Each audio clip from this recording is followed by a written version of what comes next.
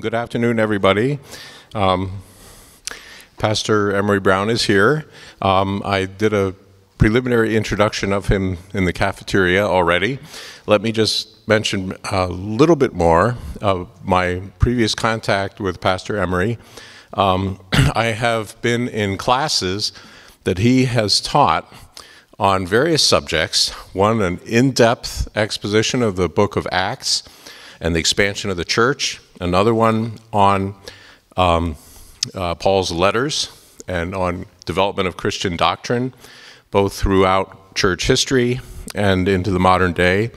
And over the years, being in these multi-denominational, multi-ethnic men's group gatherings has given me abundant occasion to learn from this man of God and to appreciate the wisdom that he brings to whatever subject is at hand. And when I heard his presentation last Saturday on this subject that I think is very relevant for us to deal with, and when he agreed to come and speak about it again, I was just delighted. It is my honor and privilege to introduce to everyone at this time Pastor Emery Brown.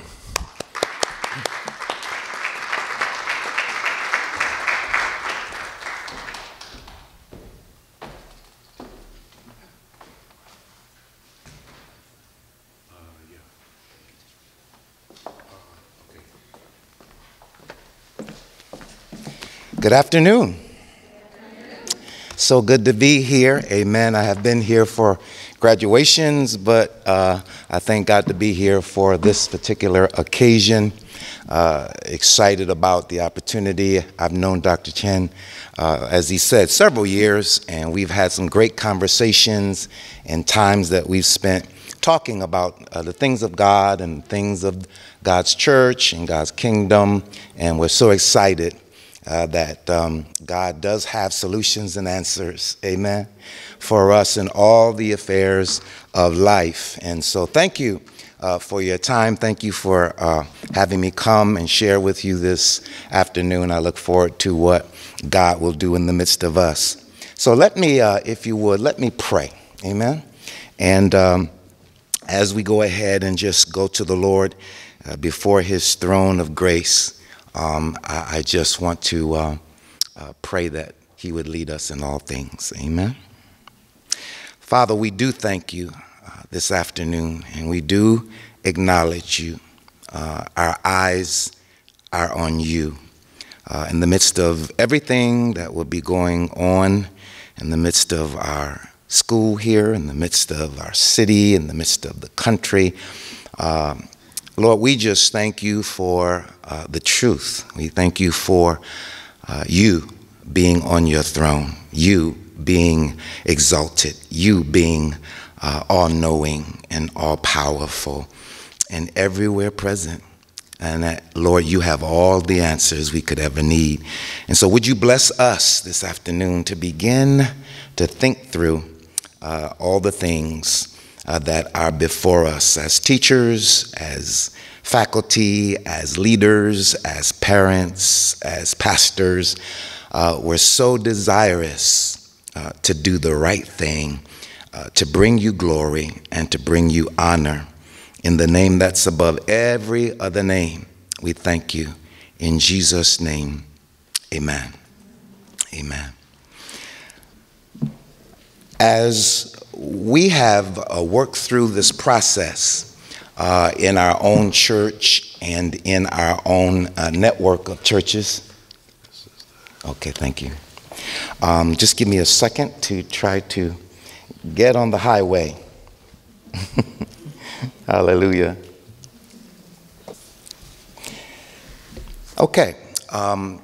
The truth that I'd like to share with you, the ideas that we want to share this morning as we spend this time, this afternoon, as we spend this time together, I believe are so pertinent and so important as we are facing many of the things that we are facing.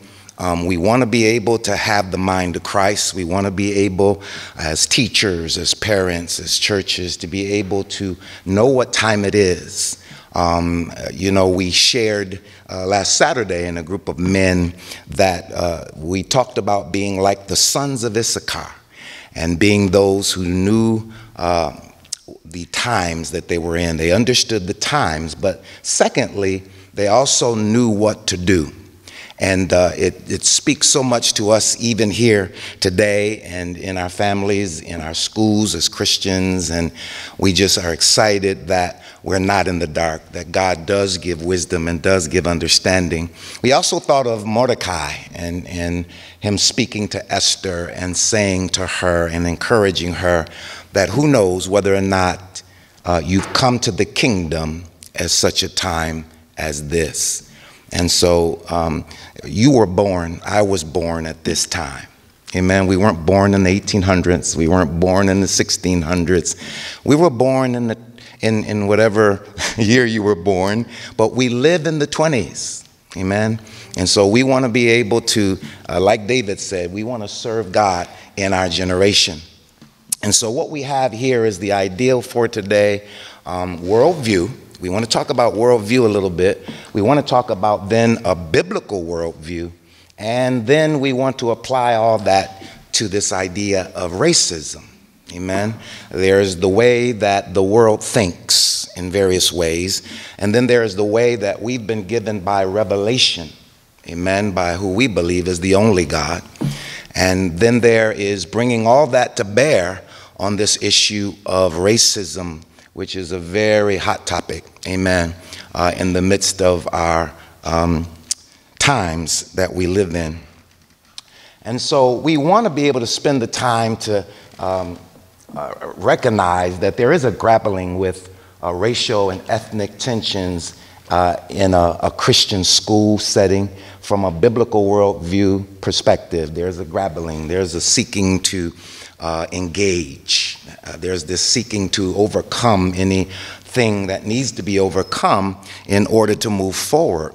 I had spent a lot of time just being a pastor. Amen. I've traveled and done a lot of work in East Africa, over 8 or 9 countries. I've been in various organizations in this country, and I've spent a lot of my time just working with preaching the gospel, developing families, teaching about how to live the Christian life.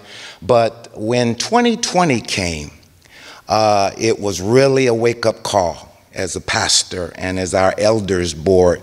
COVID, assure you, we feel, amen, empathetic for those who have lost loved ones and have went through the things that this particular disease has brought about. But for me also, I grieved as a pastor when I looked at social media, when I looked at media, and I saw the responses to some of the issues of race and the police and things of that nature. Really was very grieved how Christians responded. In many cases, people I knew, people I respected, people in my community and elsewhere, how they responded to what happened with George Floyd, how they responded to what's been happening throughout the country at times. I grieved in my heart in 2020 at the responses. I understand the world. I understand people who don't know God. I understand people who don't understand God's purposes and God's atonement in Christ. But I had trouble with the Christians and some of their responses to what had happened and what is happening. And so that set me on a course. That set me to start to think about things. I began to question a lot of things about the time we're living in, the spirit that we live in this age. And I began to just do study on worldview. Amen. Why do people think the way they do? You know, where does that come from? In philosophy, it's epistemology. Amen. But how do people come up with the things they think and the things they live by? And it led me to want to do a study on worldview and biblical worldview. I watched BLM, I watched Antifa like many of you did, I watched the social forces politically, I watched the mainstream media, and I grieved. Amen. And so when we think about these things, let's come to terms, amen, this afternoon so that we're all on the same page. I'm talking to teachers, so I probably don't have to do much explanation. Is that right? But the world view, this word worldview, appears to have come into English as a translation of the German word, Weltanschauung. And it means world, amen, and it means point of view or opinion or perception. And so my question down there is, where do you get yours? Amen. Where do people get their worldview? It's so important to think about that, and most people don't spend the time to sit back and you know, I have a thing I do with my elders, and we go back through our lives and we look at the high points of our lives, we look at the bad points, we try to get at those big times when God intervened in our lives and what has molded us and shaped us. And when we write out a plan for our families and for our church and for the future, and most people don't. We don't sit around and think about where a lot of our ideas and thoughts and aspirations actually come from. But here, the question is, where do you get yours? And it's so vital for us to deal with that. What is a worldview again? Well, briefly, the total perspective by which a person or a culture perceives and interprets the world. I would say that's important, right? I would think if you don't know and if you don't actually try to live by your worldview, then you'll be pretty fragmented, amen, in life, amen. And I think that there are forces that are counting on the fact that many people are fragmented in the way they see life, the way they see the world. Briefly, it's the total perspective. It's some core beliefs. It's some ultimate ideas that we hold to. Sometimes without even thinking, we hold to certain things that we count as being ultimate or being reality. And so to have a good harness and a handle on those things is very important for what we're talking about today and in general in our lives.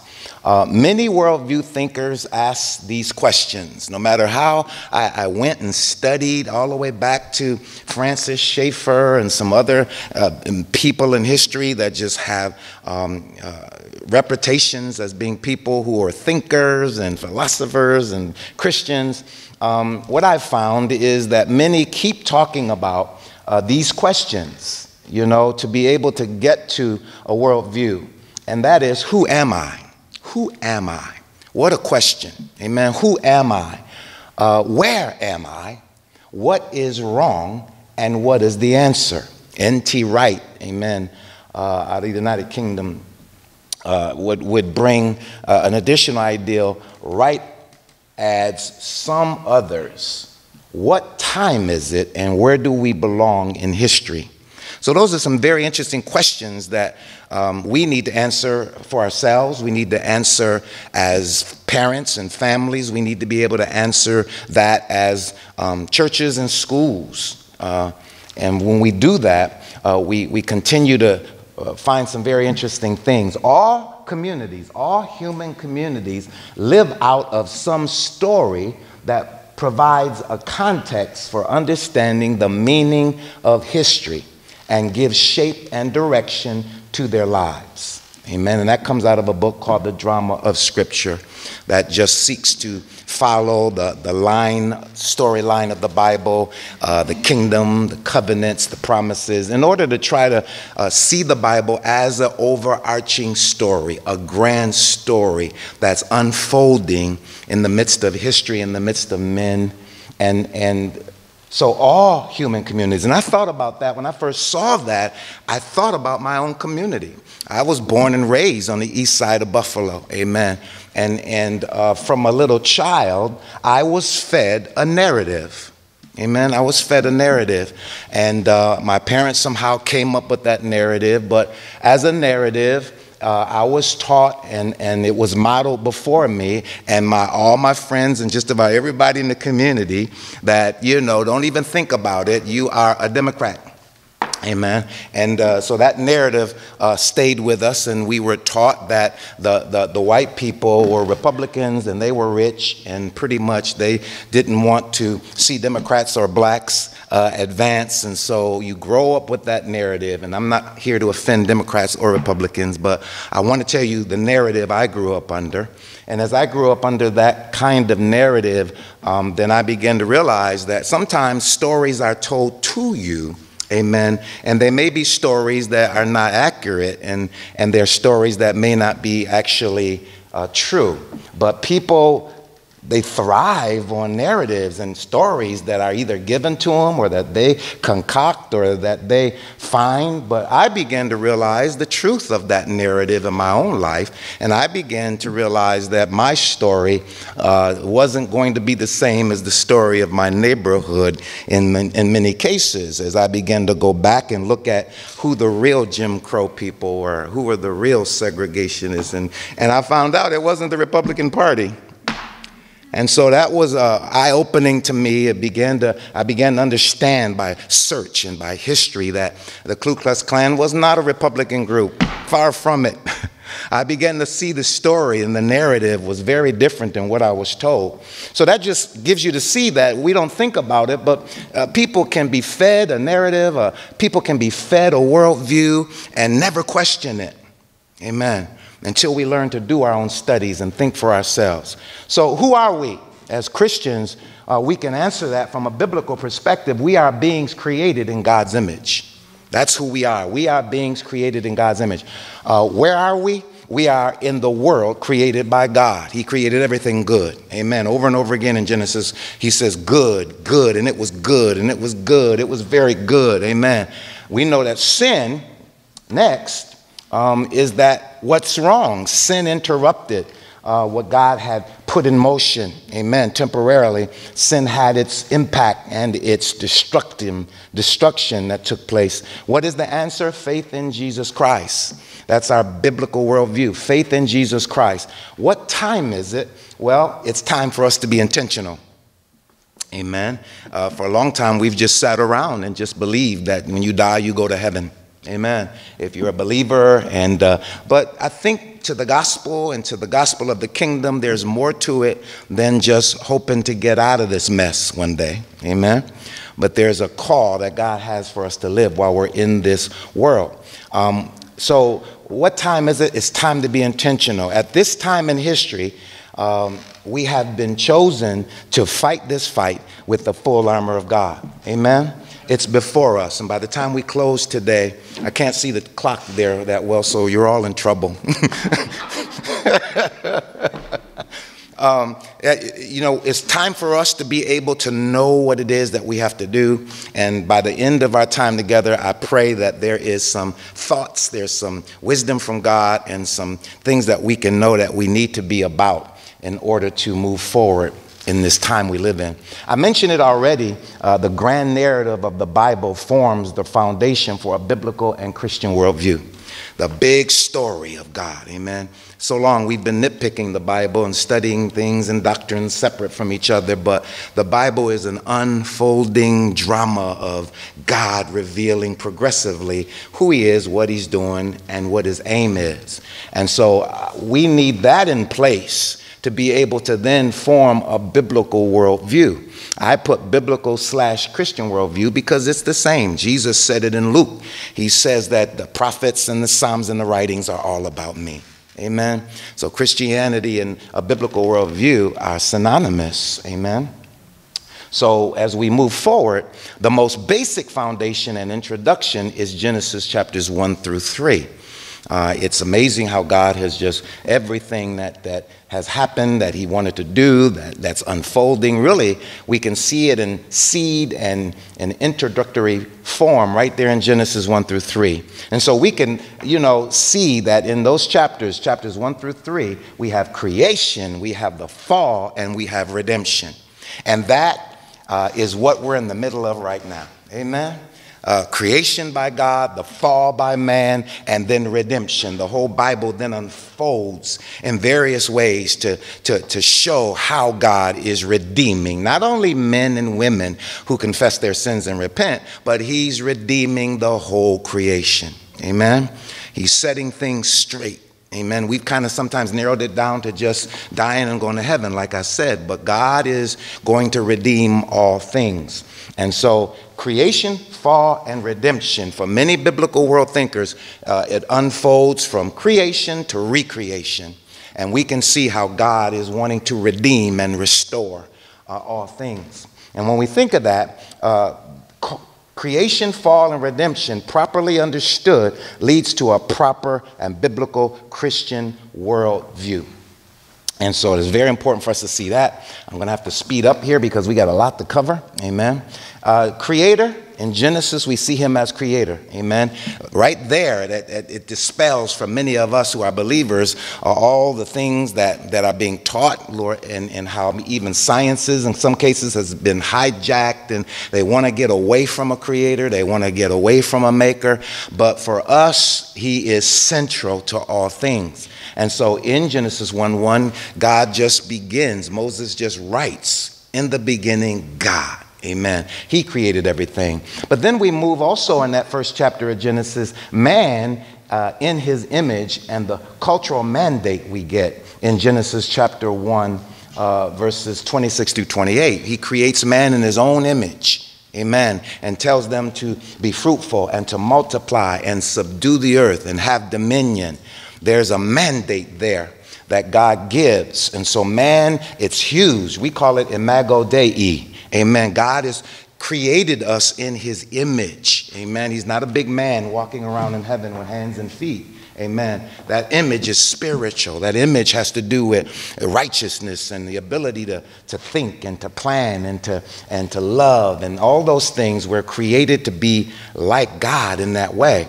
And then we have this distinction that's fought against desperately in our day and age, like in no other time before, this idea of male and female distinction. We see it from God, amen, in creation. There are other narratives, other stories, other political forces and philosophical forces that want to change how we see things like that, but we have it once again by our Creator, who created us in his image, to make sure that we understand how he's done things. Then we have temptation, sin, and the fall. Amen. And we have some huge things going on here that we need to look at. But finally, when it comes to redemption, we have what's called the proto-evangelium. And that's the first message of salvation, the first message of deliverance that has to do with God making this declaration. And he actually makes it, amen, to the serpent. I'm going to crush your head. You're going to bruise his heel, but I'm going to crush your head.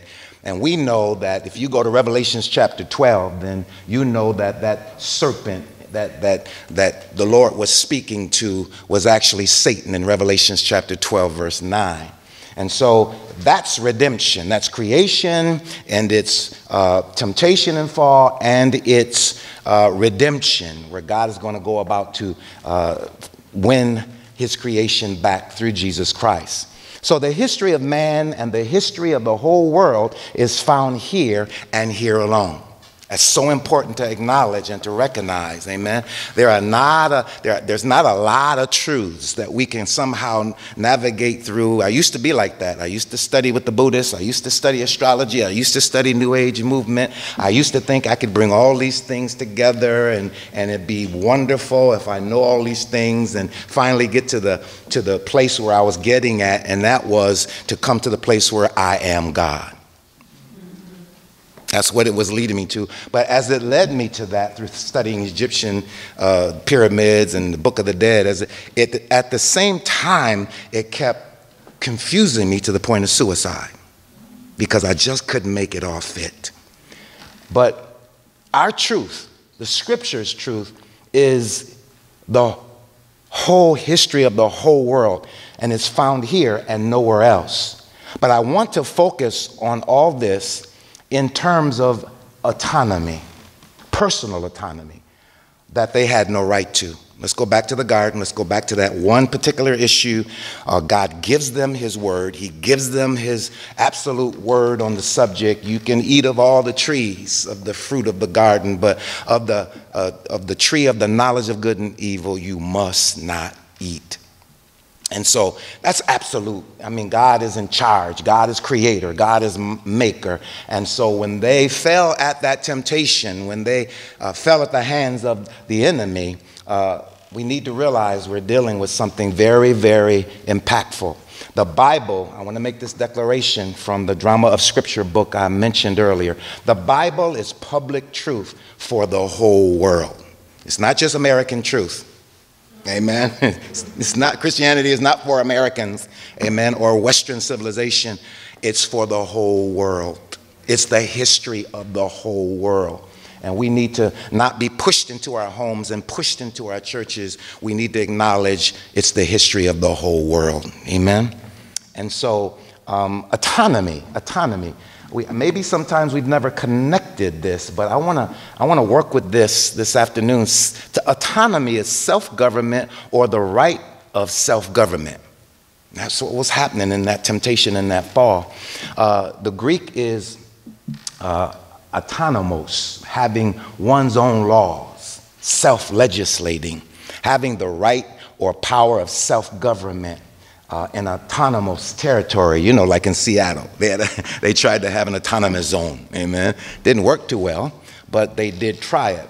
Undertaken or carried on without outside control, self-contained, existing or capable of existing independently. All that was happening in the garden. All that was happening at the temptation. Amen. And the craftiness of that is if I can get you to act independently of God, then indirectly you'll be under my authority. He's crafty. He was crafty, and we'll move on to see how crafty in this next few moments. So Genesis 3, in that temptation and fall into autonomy, disobedience, sin, it is self-law against God's law or his word. They put themselves under the enemy's craftiness. They put themselves, and this is not some deep theoretical, historical information. This happens every day of your life and mine. Amen. It's so important for us to grasp this this afternoon. The self-legislating man and woman after the work of the serpent or Satan, Revelations 12:9, would show up time and time again in Scripture and in history. So I'll call this autonomy and this personal autonomy that they had no right to, I'll now call it the spirit of the age, the spirit of autonomy. Those two terms I use interchangeably in my church and in times when I'm sharing like this. It's the spirit of the age and it's the spirit of autonomy. It's the work of the enemy consistently promoting man separate from God. And we'll see it develop in history in a moment. The spirit of or attitude of autonomy, Cain, amen, when God confronted him, you know, I'm not my brother's keeper.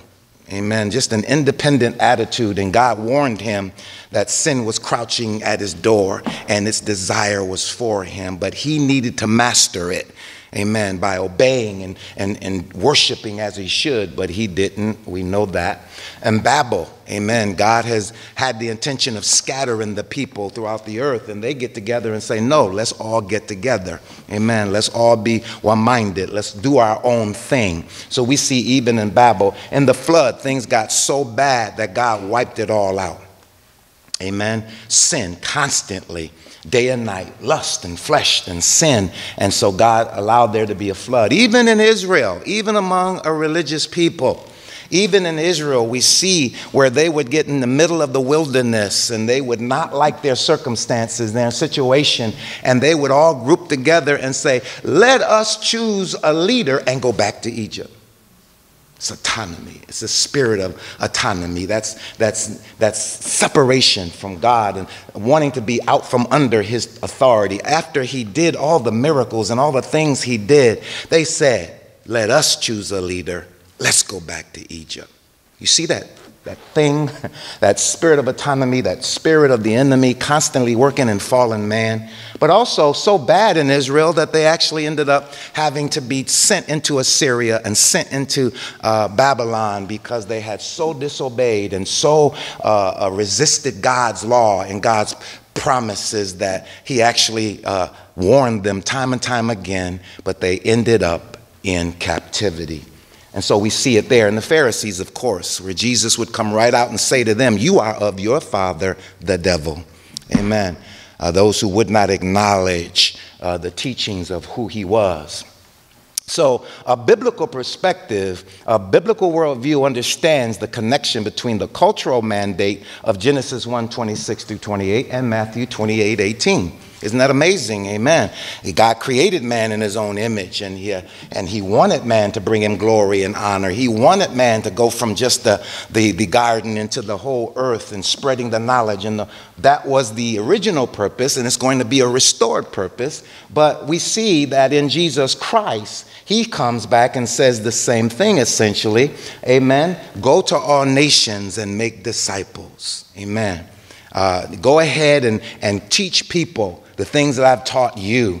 And because God is going to restore a people for himself, and he's going to restore his original plan, amen, in a new heaven and a new earth where righteousness dwells.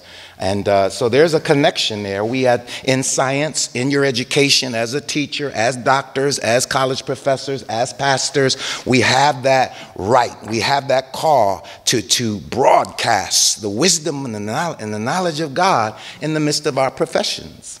Amen. For time's sake, and to approach our third topic, which is racism, especially in the West, because we could talk about it all over the place. There's been problems racially all over the place, in all kinds of ways. It's not just America and the issues we're facing now. But at least in the West, we want to have this conversation.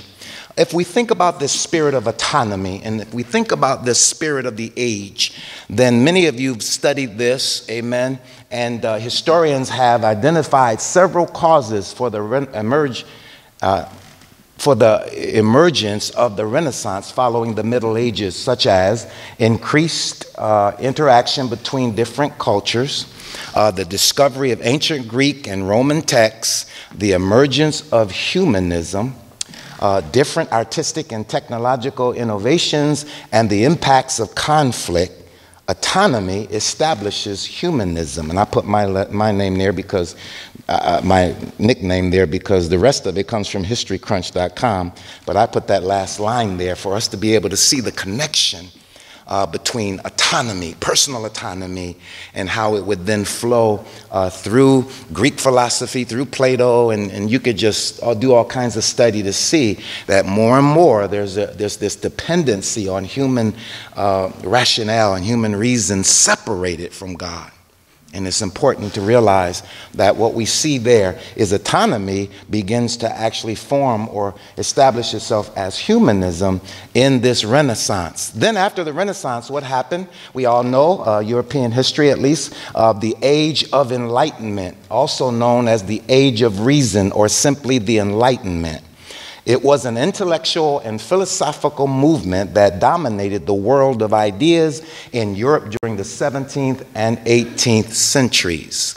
And as we think of the Age of Enlightenment, it was known as the Age of Reason, was an intellectual and cultural movement in the 18th century that emphasized reason over superstition and science over blind faith. So we see it working again. There's nothing wrong with rationale. There's nothing wrong with logic. There's nothing wrong with science. God gave us all those things. But when we take those things and try to separate them from the rulership and the connection to God, we end up with humanism. We end up with personal autonomy. We end up with a world run amok. And so we see it developing in history. We see it unfolding. Amen. And as we continue, the Enlightenment included a range of ideas centered on the sovereignty of reason and the evidence of the senses as the primary sources of knowledge, and advanced ideals such as liberty, progress, toleration, fraternity, constitutional government, and separation of church and state. And so a lot of ideas and a lot of thoughts began to emerge. And the problem with that is it emerged being wanting to be independent from the ideal of an absolute truth from an absolute God. And so we see our history. We're learning what we've come through and what's happening in the West. An 18th century intellectual movement whose three central concepts were the use of reason, the scientific method, and progress. Enlightenment thinkers believed they could help create better societies and better people. Very important for us to recognize this Tower of Babel mentality. So through science, through just science alone, through logic, we're going to build a society of better people. And Enlightenment thinkers who believed that reason would lead to universal and objective truths criticized the institution of absolute monarchy and the established church. At that time, it was the Catholic Church, which were the controlling sources of government and learning. This criticism was based upon the abuses of both institutions. So there were some things that were wrong. There was some in the monarchy, we know, and Marie Antoinette and her husband, who was king, were put in a guillotine because they were so abusive, and the church at that time had their own agendas, and they were abusive, and so there was a rebel against all that. And we know that especially as the French Revolution. Amen. The French Revolution took place and was a watershed event in the modern European history that began in 1789 and ended in the late 1790s with the accent of Napoleon Bonaparte. Now, you know all this, but I want to make these connections between all this, the spirit of autonomy and the spirit of the age, and where we live right now. What were the ideals of the French Revolution? The ideals of the French Revolution are liberty, equality, fraternity. Liberty, or freedom, was with regard to the 18th century. Liberty meant freedom from all sorts of torture and abuse. And so you can search that out, you can study that further. It had its ideas, it had its goals. But as we think of all this unfolding, we have to realize that right after the French Revolution, we have Karl Marx. And we have him coming to bear with his ideas. One of the things he's famous for being able to say and promote is, what you see is all there is. What you see is all there is. So you have no soul, there is no God, there is no spiritual realm, there is no truth of a God that we need to acknowledge. Amen. It's so important that we see that he and Friedrich Engels were very adamant about, the economy, and their philosophy was the answer for society rather than depending on some kind of invisible supernatural being. The dialectic says that in everything there is a thesis.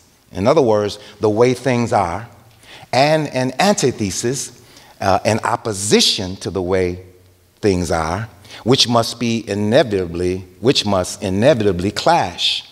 The result of the struggle and merging that comes from the clash is the synthesis, which becomes the new thesis. This new thesis will eventually attract another antithesis and produce a new synthesis. So what we're seeing is dialectic materialism. What we're seeing is this is his philosophy, and this is what he believed would happen. We'll work that out a little more in a minute. By dialectics perceives the developmental process as an upward spiral.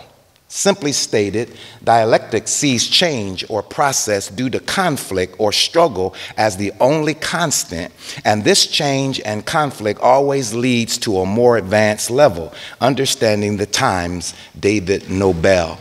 I had his class in 2005 when I was in college, and that was my first exposure to a biblical worldview, understanding the times. So when we look at this, we see that Marx promoted this ideal. There needs to be clashing, there needs to be a changing, there needs to be an assault on the way things are, and so that there can be a new establishment, a new way of seeing things, a new way of doing things. And then from Marx, a little while after, came something called the Frankfurt School, amen?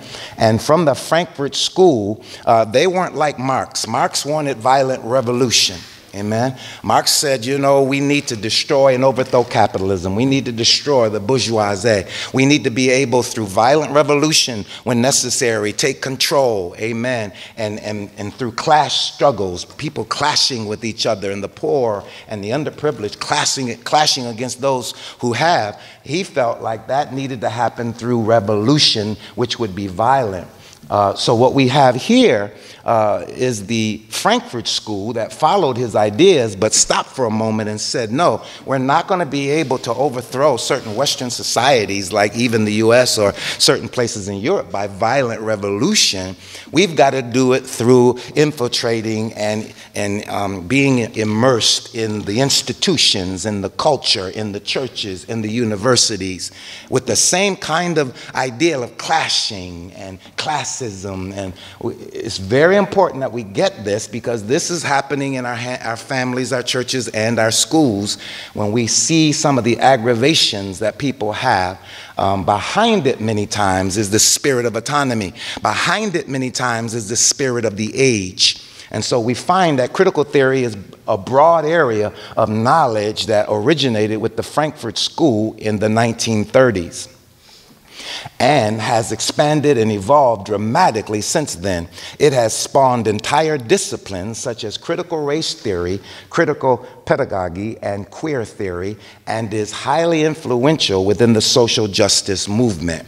The things we're seeing, the things we're dealing with today have roots. They didn't just come up in the last 10 years. They didn't come up in the last few years. What we're looking at today is something that has been a strategy, something that has been a philosophy, something that goes back in history and that has its connections. What I merely wanted to do is take it back to the garden. Amen? The spirit of autonomy, the spirit of not wanting to be under God, the spirit of wanting to be self-legislating and be those who could solve their own problems, gain their own wisdom from God. We just wanted to reach back in history all the way to man's beginning to see that these things that are emerging are nothing new. They have connections, amen? Critical theory and goes back to the Frankfurt School, goes back to Marx, goes back to the French Revolution. It continues to have a history before us. So contemporary critical theory views reality through the lens of power, dividing people into oppressed groups and oppressor groups along various axes like race, class, gender, sexual orientation, and physical ability and age. This is being mastered today. Amen. It's being used in all kinds of ways, being pushed by mainline media, and it's a philosophy that we've seen already. It does have its roots in something other than God. So contemporary critical theory really is using these different classes and is forming people into particular groups and helping them see, for instance, that they are not getting their fair share. They are not being able to be included in all the advances of society. Critical theory functions as a worldview. Please hear this. It functions as a worldview. It literally is starting to drive our literal administration of this country in various ways. It's behind it. Buffalo is leading the way with Chicago in getting this kind of idea and thoughts into our public school system to teach our children these things that we're presenting today. It's heartbreaking. It's heartbreaking. And too many times we have been asleep at the wheel.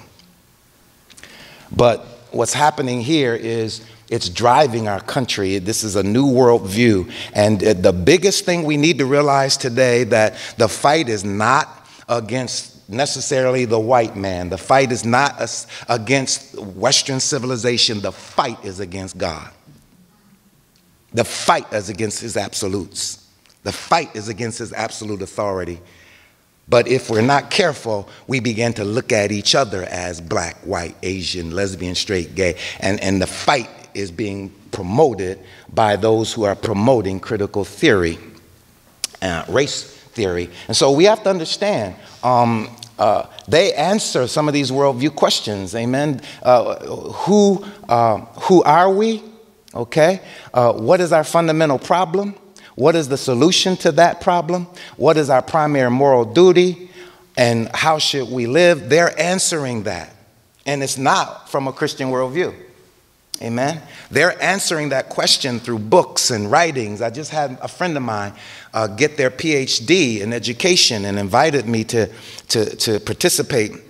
And once again, I didn't know that this Christian, that this person who loved the Lord, and I had been her pastor, and she moved to New York City. And when I went for her PhD time when they would assess her, she promoted all these ideas of critical theory, critical race theory, critical social justice, not knowing the history of it. And it really grieved me so. But she's developing a worldview that is contrary to a biblical worldview. Christianity provides us with an overarching meta-narrative that runs from creation to redemption. We are creatures made in God's image, who have sinned against him, who need to be rescued through the atoning work of Jesus, and who are called to love both God and neighbor. In contrast, critical theory is associated with a meta-narrative that runs from oppression to liberation. We are members either of a dominant group or of a marginalized group with respect to a given identity marker. As such, we either need to divest ourselves of power and seek to liberate others, or we need to acquire power and liberate ourselves by dismantling all structures and institutions that subjugate and oppress. Are we in 2021 yet?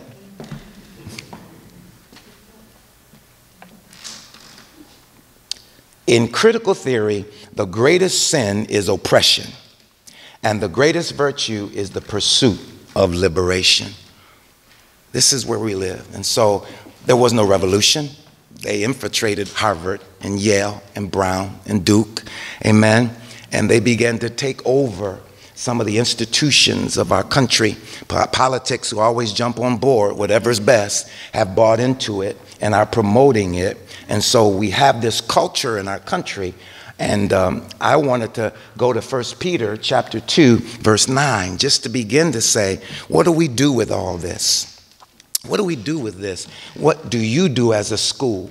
What's important as a family, as our churches? How do we combat this? How do we stand against this? How do we educate our people, whether it be in a school or church? Well, the scripture has it there laid out for us, and we have to begin to educate and help people understand the truth, amen, that is so important for us to realize. It says here, but you are a chosen race, a royal priesthood, a holy nation, a people for his own possession, that you may proclaim the excellencies of him who called you out of darkness into his marvelous light. So when we think about this, we're grappling with this ideal of spiritual warfare. This is spiritual warfare. We could call it political, we could call it racial, we could call it a lot of things. But the fact is, we're in a spiritual warfare. You here at Christian Central Academy, you're a part of a spiritual warfare. You're dealing with education. You're educating children. You're giving them a biblical worldview. And the society that they're growing up in doesn't want that worldview. They reject that worldview, but it's spiritual warfare. You are seeking to overcome the spirit of the age as you teach the Bible, as you teach creation, as you teach the distinction of men and women, as you teach redemption, as you teach, amen, morality from God's standpoint. You are seeking to overcome the spirit of the age. It's a battle of ideas. It's a battle of ideas. And so we need to realize that. We need to thank God that he's given us revelation. We know what he wants. We know what he's doing. It's absolute versus serpentine. Amen. All right, back to the garden again. We have absolute truth. We know creation. We know God's plan. We know who he is in Christ Jesus. Everything else that denies and resists that is serpentine. Amen. No matter how good it looks, no matter how wonderful it sounds, if it's not something that has its direct or indirect source as God, as truth, then we end up with the same lie that the serpent told the first couple. But we have this divine connection. What connects the believer is not earthly race or ethnicity. Amen? This is important to understand. It's sad when people try to find their identity and their dignity in the color of their skin. And this is a major, major deception that's happening. Amen. And we need to recognize it as such. When people put more emphasis on their color or their ethnicity, amen, than they do what God says in this verse that we're going to unpack a little bit more, what connects the believer is not earthly race or ethnicity. And God wants us to grasp this and know this and teach our children that they may be able to be rooted and grounded in this reality that what our essential being is has nothing to do with our ethnicity in this life. It goes beyond that. But Christology is our connection. Christology is what connects all of us together. Amen. We need a biblical worldview. We need a biblical mindset. And so it's so important to realize that life in the Spirit, regeneration, being born again, having the Spirit of God, and having a biblical worldview is the connection, the divine connection that we need. Amen. I am closer to I pastor a multicultural, multi-ethnic, multi-racial, whatever you want to call it. I pastor a church that has all kinds of people in it, older, younger, all different kinds of backgrounds. And you know, our focus is the cross. Our focus is the gospel of Jesus Christ. Our focus, I'm closer to them in many respects than I am to people in my own physical, biological family because of a Christian mindset. Amen? Because of the redemption of Jesus, because we have the same Spirit. And we have, the scripture says, the mind of Christ. So we have to stop arguing and fussing with people who reject absolute truth and demonstrate to them the gospel of Jesus Christ in our lives. And so it's so important here to recognize. Mike Dicker once said it. I'll never forget, I was watching television. I'm a football fan. And I was watching television, and Mike Dicker was on a sports show, and he was so upset with the Detroit Lions. I mean, they couldn't win a game to save their lives. And he wasn't their coach. He was just a sports broadcaster on one of the news shows. And he was so upset with the Detroit Lions for losing all their games.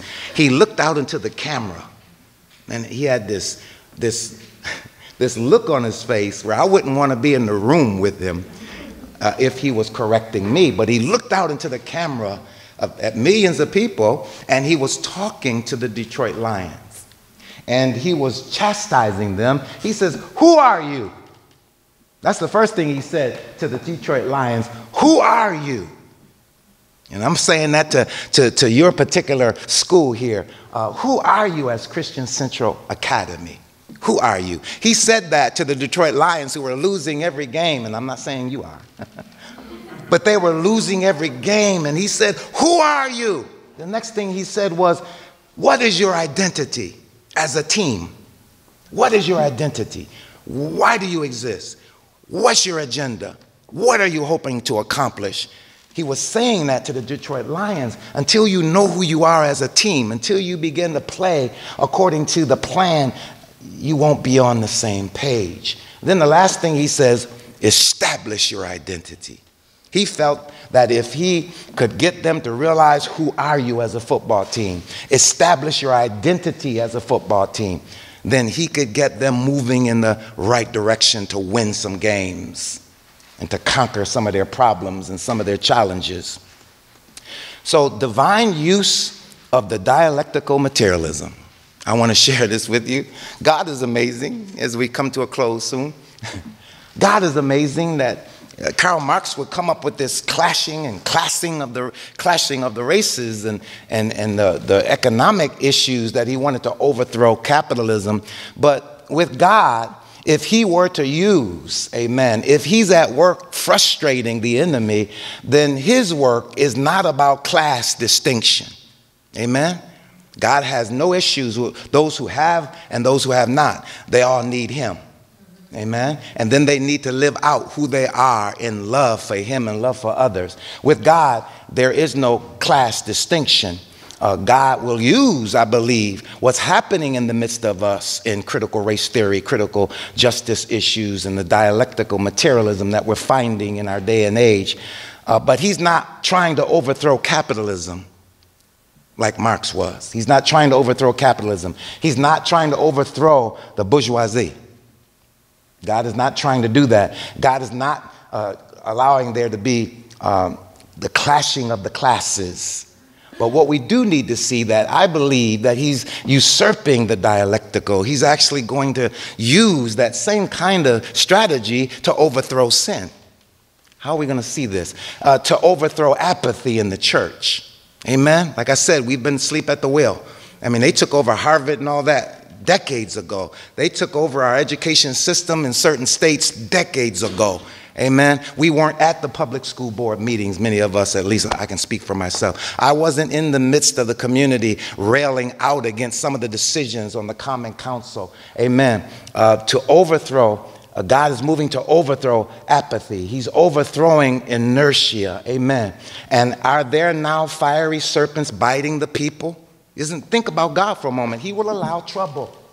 He will allow situations to come. He will allow there to be these problems in the midst of his people, in the midst of a society. We read about it with Moses, where there were fiery serpents that were biting the people. Why? So that they would look to the cross. So they would look to what was the solution in Christ Jesus. They would look to the solution.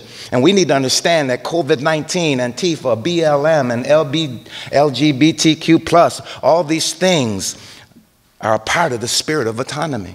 There's no way you're going to connect those things back to a biblical worldview.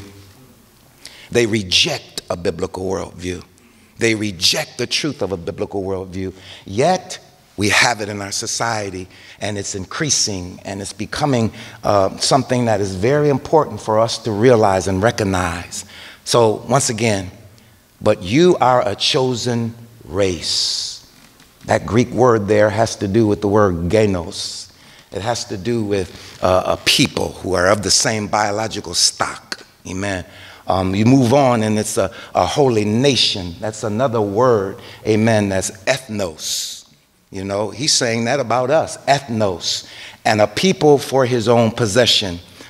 And so what we need to realize as we look at this is God has took the Gentile and the Jew, the black and the white. He's taken us all together, amen, and made us one race. Spiritually, when we look at who we are one people. We are one ethnos. No matter what color our skin is, our children, our people, our churches, we need to help people understand that there is this calling that we have by God's grace, that he has called us to be his own possession. Why? That we may proclaim the excellencies of him who called you out of darkness into his marvelous light. These things are happening. These things are unfolding. These things are taking their toll. But this is the opportunity for the church. This is the opportunity for your school to arise, amen, and to show forth the excellency of him who called you, amen, out of darkness into his marvelous light. And it's so important for us to recognize that there needs to be strategies. We need to talk strategies. We need to talk about how we're going to be able to negotiate the problems, work with people in humility to try to solve these problems. But I'll close by having a few things that I'll say that might be some suggestions. Is that all right, Doctor? Please. Okay. We have to make sure that we are establishing our work on a meta-narrative of Scripture, amen, that everyone from the parents to the leadership to the faculty all understand that this is all built on that unfolding story that God has given us and not on the spirit of the age, amen. We are to agree on it. We need to see it as a school. We need to articulate it to one another, amen, among the leaders, the faculty, the parents, and the students, because culture warriors are coming for Christian Central Academy. I don't know if you ever thought about that, but they're infiltrating all kinds of organizations and everything, and they won't settle until we adopt their worldview. Amen. So in one form or another, they will come for you as well. Schools across the nations, universities across the nations, adoption agencies across the nation are all falling to the spirit of the world. And so we need to be on the same page. Parents are ground zero. Parents are ground zero. Amen. I, as a pastor, and we as a church can't take the place of parents. Amen. So I always tell them, don't think you can drop your children off in Sunday school and you're done.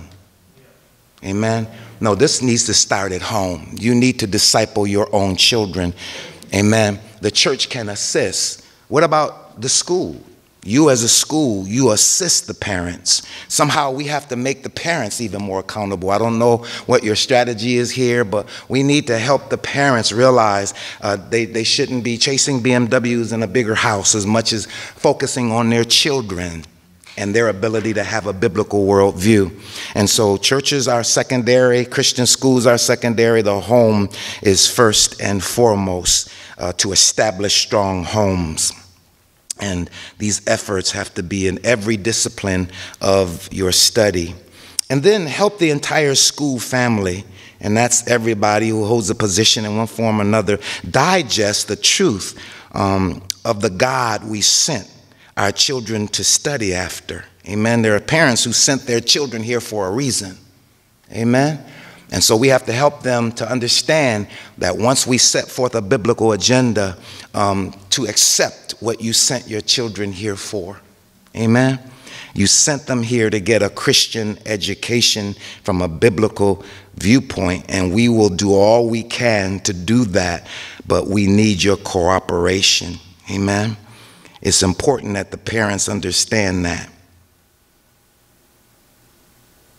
And so as we close, there's this challenge that we're going through now, that we need to recognize that God is moving through his church in these adverse times, and it's a spiritual warfare that's full of a battle of ideas, and what you're grappling with is a battle of these ideas that we need to recognize and establish ourselves so that we can move forward in helping our children have the right mindset in all the affairs of life. Amen. And so I could email Dr. Chin some more questions that you could actually form into small groups when you get a chance to think through some more questions and ideas. But I hope today we've had a chance to see that this racism that we're facing is a racism that has history to it, and in every dimension of what we see in our society that's moving with this critical theory, it's a worldview, and it's being pushed through the entire society. And we have to recognize that that is the case, and we need to make strong churches, strong schools, strong parents, strong children to be able to think solidly in the midst of an ungodly philosophy. God bless you. Amen.